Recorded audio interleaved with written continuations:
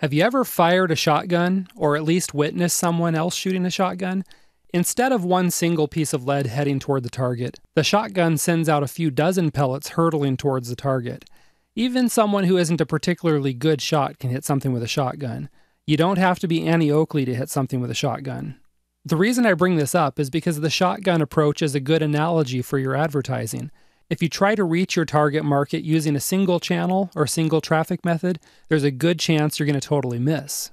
But carefully spread your efforts out among multiple channels, and you'll find yourself reaching more deeply into your market.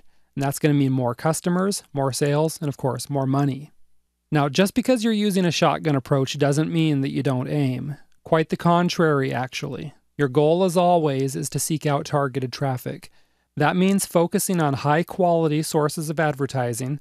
These are the places where your cash-in-hand prospects are already gathering. You just have to drop your targeted ads in front of them. Put yourself in front of the money, so to speak. So, what I'm saying is to diversify your advertising strategy as much as possible. For example, don't just depend on pay-per-click advertising. Instead, use pay-per-click, and media buys, and viral marketing, and guest blogging, and social media marketing, and, well, I'm sure you got the idea. Mix things up a bit, spread out, and reach deep. Diversifying not only helps you penetrate your market more deeply, but it also insulates you in case a particular advertising source dries up or becomes out of your reach. But another really good benefit of reaching out across multiple channels is that your target market is likely to see your advertising multiple times. And that, of course, is a good thing. One reason multiple exposures work well is because it helps build your brand and creates top-of-mind awareness in your prospects. Think about your own dating experiences for a second. I bet there was a time you saw a cute guy or gal who caught your eye from the first time you ever saw them, but you didn't pursue it. Then you saw them again, and maybe you just started chatting with them a little bit. And then the next thing you know, you can't get that person off your mind. You go to bed thinking of them. You wake up thinking of them. They've got the prime top-of-mind awareness slot. Okay, so maybe your prospects aren't going to exactly get obsessed with you, and maybe you won't be the first thing they think of in the morning and the last thing they think of at night, because, that's a little creepy. But top-of-mind awareness means you will spring to their mind as soon as they have a certain problem, and that's totally a good thing. So why else should you get yourself in front of prospects as often as possible? Well, the second reason multiple exposures work well is because usually most people don't purchase a product on the first couple exposures. It takes an average of 7 to 12 touches before people will purchase something. You can reach out and get these touches through email, on your blog, on social media, and across multiple advertising venues. And this brings us to the topic of retargeting and why it works so well to turn prospects into customers. Retargeting, which is also called remarketing, takes multiple forms. One of the ways to use retargeting is to cookie your visitors when they come to your site. And then later, when they visit another site, they'll see your ad. And that advertisement will be based on whatever they were looking at on your site. No doubt you've seen retargeting in action. For example, you can go to Amazon right now and look at a product such as bacon-flavored toothpaste or something like that. Then go to Facebook and look at the ads showing up in the sidebar. The chances are you're not only going to see an Amazon ad, but you're very likely to see an ad for the bacon-flavored toothpaste. This is a prime example of retargeting. Think about the power of this for a moment. If someone leaves your site without buying anything and without joining your list, there's a good chance they're not coming back. Hasta la vista, prospect. As time goes on, the prospect's going to totally forget about you. Sad, huh? Any emotion you stirred up with your sales copy is going to be lost. Even though they thought they might come back later to purchase your product, chances are they won't. But now, imagine if you do Facebook retargeting. The prospect leaves your site empty-handed, but then later on in the day they log into Facebook, and boom, there's an ad for the product they were looking at earlier in the day. Now they have a reminder of the product. Their emotions might even get slightly stirred up again with a reminder. You've got them thinking about the product, and suddenly they're sliding their credit card out and tapping your buy buttons. And so what happens if they don't buy right away? It's not a problem, because with retargeting, they'll see your ad again tomorrow, and the day after, and maybe even the day after that. Just the way that a slow drip of water can wear down a rock over time, with multiple exposures, you can push past your prospects' defenses and get them purchasing your product using a retargeting strategy. It's pretty awesome, right? Which brings us to the big question. How do you set this thing up? Well, if you're using Facebook, it's actually pretty easy. Let me explain how it goes. You log into your Facebook account and then go to the Ads Manager at facebook.com/ads/manage. Over on the left-hand navigation page, click on Audiences, and then click on the blue Create a Custom Audience button. Now you'll have a window pop up that will give you three options.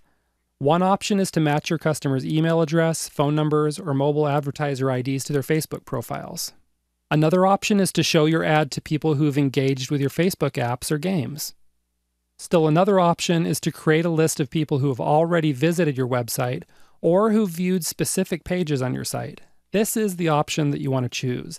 This is the one that allows you to show targeted ads based on your audience's interests. At this point, just follow the prompts and instructions. Facebook will create a custom remarketing pixel for you to load onto your website. You can even create different pixels for different pages of your website. And this feature lets you show the most targeted ads possible to your audience. So that's one very powerful way to retarget or remarket to an audience that's already visiting your website. Just be sure to track and tweak your remarketing ad campaigns so that you can get the best return on your investment. Another way to use retargeting is through the use of email. The idea here is to send your existing subscribers to other related offers on your site.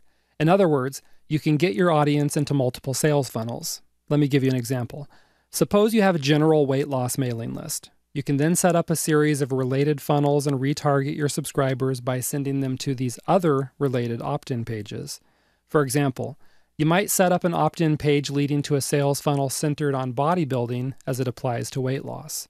You might set up another opt-in page and sales funnel centered on nutrition. You might set up still another one that deals with weight loss supplements. In all cases, you send your existing subscribers to an opt-in page that's offering a valuable lead magnet product for free, which is about some specific topic as mentioned just a moment ago. Your funnel will then promote the products and services that are closely related to the topic. So in the case of the bodybuilding funnel, you might sell bodybuilding books, videos, and software, as well as physical products such as weightlifting gloves, weight benches, bodybuilding supplements, and more. All right, that's one way to do it. Another way to do it is to send your existing subscribers to specific products. So instead of sending them to a free offer, you may send them to a low-cost entry product. Using the example mentioned previously, you'd send out your subscribers to three offers: a bodybuilding product, a nutrition product, and a supplement product. All right? Whether you send your prospects to a free offer or a paid offer, the bottom line is that you'll add these customers to a new list. So now you have them on two lists. One is your original weight loss list, and the other is related to the offer they just took advantage of or joined. Then you can send these prospects ultra-targeted offers since you know what they're interested in. And the end result of this is that you get a nice bump to your conversion rate. And you've got your competitors huffing and puffing because they're totally eating your dust. It feels good, right? So that's how you retarget your mailing lists, by sending existing subscribers to different offers and getting them to join your other mailing lists. You can use your email service provider's email rules to add or remove people from specific mailing lists. For example, if you have a general prospect list, the moment someone buys something, you might put them on the customer list and remove them from the prospect list. In other cases, you may keep your subscribers on multiple mailing lists. An example is the one mentioned previously, where you keep a person on both a general mailing list as well as a more topic-specific list. So there you have it. You just learned how retargeting or remarketing works on both Facebook as well as with your mailing list. Retargeting, along with reaching out across multiple channels, is going to help you optimize your traffic and get a higher conversion rate. And that means you slide a bigger chunk of cash into your pocket. Just be sure you don't tell your friends about your windfall, or they're going to start making you buy whenever you go out. Okay? Trust me on that. In the next video, you'll learn how to rent space in your prospects' heads. I'll see you there.